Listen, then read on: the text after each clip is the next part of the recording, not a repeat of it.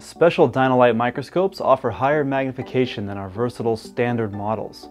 These high mag models require additional stability due to the narrow depth of field that any high magnification microscope would exhibit. So they may require a bit more patience and practice to get the results that you expect compared to our other models. So I'd like to share some suggestions and solutions to help ease that process and get a stable, clear image out of your high mag Dino-Lite.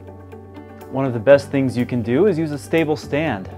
Our portable and flexible stands may not provide enough stability for your high magnification Dino-Lite.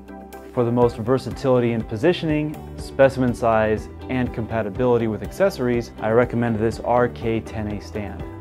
The fine focus adjustment knob on the top allows you to easily bring the Dino-Lite into focus. Compatibility with positioning accessories such as this MS15X-S2 allow you to bring the point of interest into focus easily. This RKO6A stand is similar to the RK10A, but trades a little stability and focus adjustment refinement in exchange for better portability and extendability.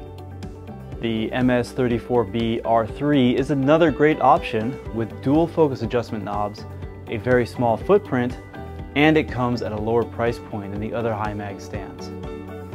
We also offer motorized stages with X, Y, and Z axis control. If your specimen can fit on one of these stages, they can be the easiest to work with.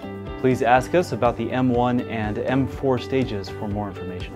Some applications just can't work with a stage and you have to use the scope handheld. To make this possible, we've included a front cap with each unit, which acts as a standoff to enable handheld use. Simply attach the cap to the front of the microscope and hold it directly against the surface of the subject. Then adjust the magnification to bring it into focus.